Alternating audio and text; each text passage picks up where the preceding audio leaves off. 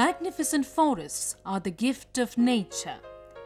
One cannot even imagine the magnitude of threat that can be posed by the tiny creatures known as termites.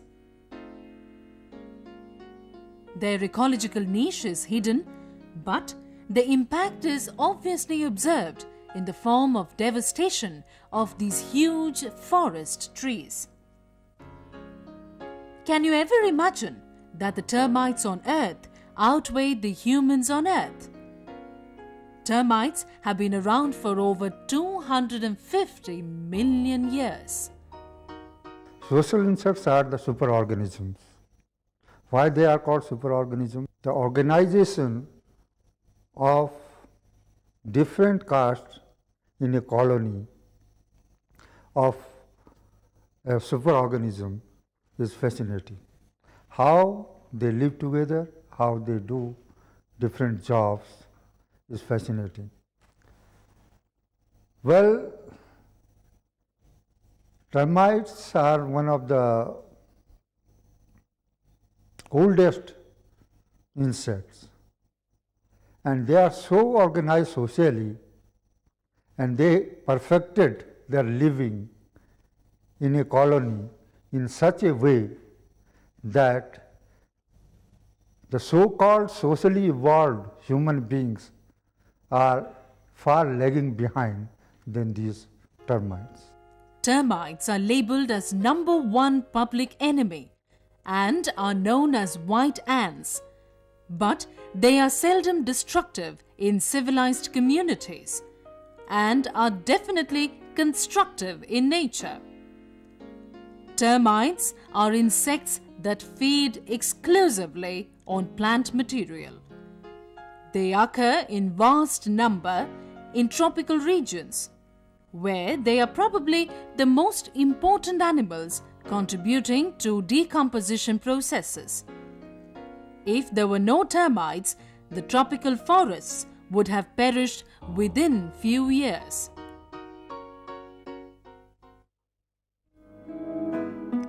All termites belong to the order Isoptera, and all Isopterans are termites. They're often called white ants because majority of them are white and small, and they live in large colonies like ants. But sometimes white ants' tag is very misleading because they have thick waists, generally soft-bodied, unlike ants who have thin waists and hard bodies. These ants are the natural enemies of termite colony. The ants search every tunnel and chamber, devouring the king and queen termites as well as many thousands of workers. An ant raid can wipe out an entire termite colony. Termites are social insects but less advanced than ant colonies. Termite colonies are just large families. Each colony consists of 3 basic castes. Soldiers normally equipped with powerful jaws and sometimes with repellent capabilities to defend the colony. Soldiers are structurally specialized defenders of the nest. Their role is to protect the colony for predators, mostly ants. They have large sclerotized head with brown coloration. They have large modified mandibles.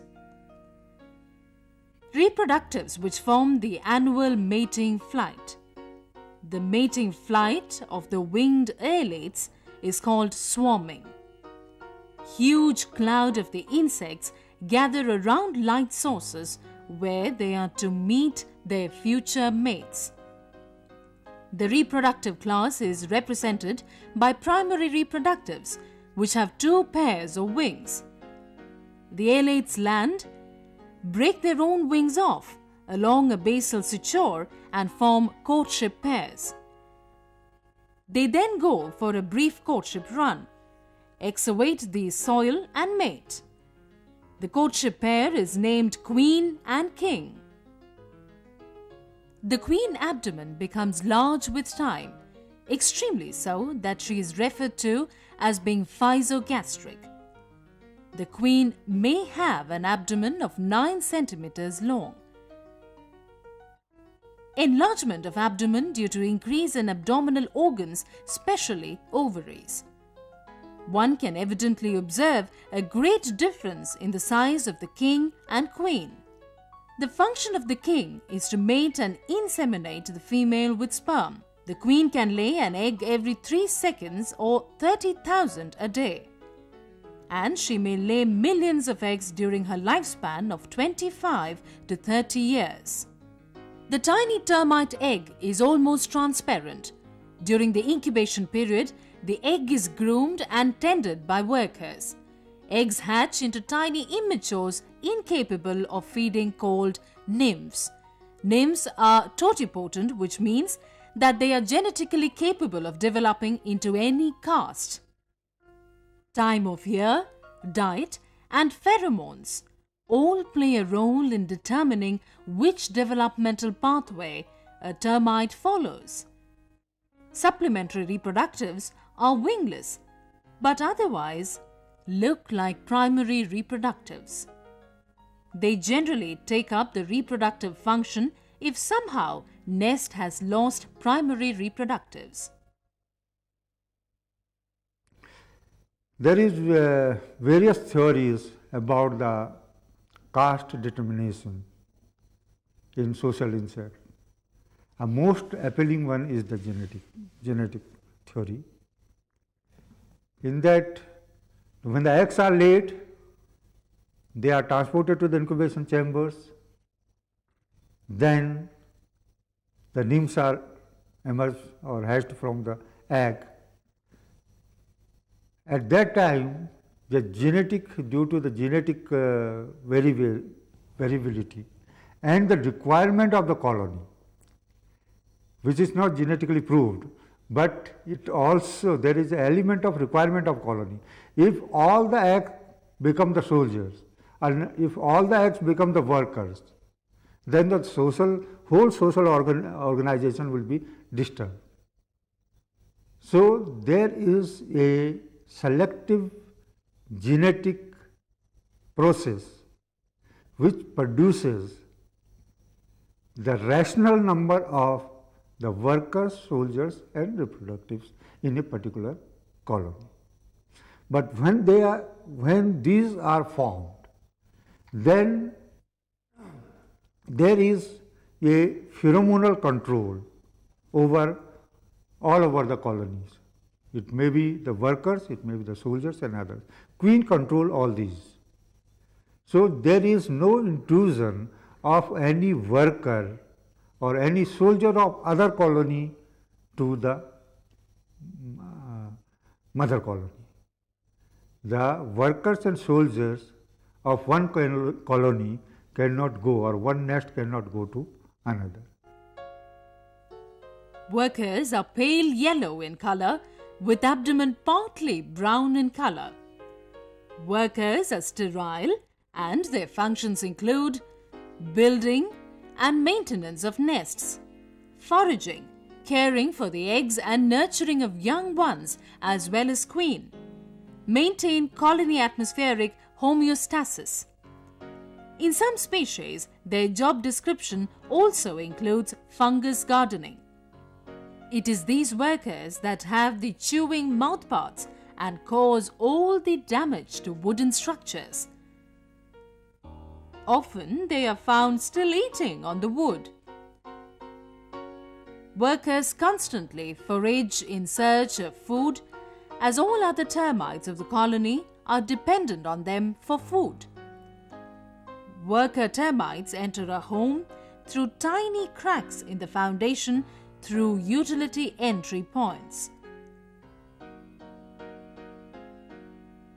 Termites are among the most successful of insect species in tropical grasslands. Some, like the fungus-growing termites, build moons 6 meters high with elaborate networks of tunnels in and around them. The success story of social insects lies within their colony. They are so well organized and so laborious in their and so honest in their work that a caste responsible for doing a particular job will honestly and laboriously do the job. Fungal comb is part of a fungus garden grown by the subterranean termite Odontotermus ovicis. These fungus belong to the Termitomyces group and are edible. Royal jelly is prepared by this fungus comb. Royal chamber is situated at the ground level. The soil of royal chamber is tougher than the rest of the mound and is surrounded by fungus garden. This is a side view of the royal chamber. There is a cut in the middle for ventilation as well as for transporting eggs from the royal chamber to the incubation chamber. Now look at the front view of the royal chamber. It is empty. Light is coming inside through cut in the middle from the ventilation side. Right now we are seeing the queen of Odontotermus ovicis inside royal chamber. It is fed royal jelly by the worker and eggs are laid by the queen inside the royal chamber. Testing of wood for termite resistance is very important to assess the quality of wood. This testing can be done by two ways: graveyard testing and accelerated lab testing. Graveyard testing takes 3 to 5 years or more. It is replaced by accelerated lab testing where results can be achieved within 3 months. Wood pieces are oven dried, weighed,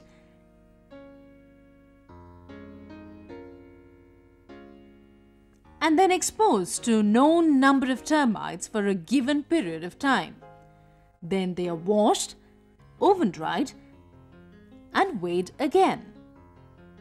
The weight loss is calculated. Now we can see timber pieces of different classes according to weight loss. Class 1, 0 to 6% weight loss, very resistant. Class 2, 7 to 16%, resistant. Class 3, 17 to 30%, moderately resistant. Class 4, 31 to 50%, poorly resistant. Class 5, more than 50%, perishable. In Class 1, there is negligible weight loss between unexposed and exposed piece. In Class 2, you can see that degree of termite attack is more. In Classes 3 and 4, there is gradual increase in termite attack. So timber of Class 1 and Class 2 are recommended for construction without any treatment. These are naturally resistant timber against termites. It is interesting to note that termites are among those insects that nature uses to clear away stumps and fallen timber. Termites are very beneficial to the earth since they are voracious consumers of wood, and some of these are highly destructive pests of wooden buildings and furniture and plantation trees. However, most termite species are innocent inhabitants of tropical forests and have a positive effect on soil fertility. These social insects have a message to us. Be organized, be honest to your profession, be loyal to the royal pair or your employer or your master, and do your work faithfully.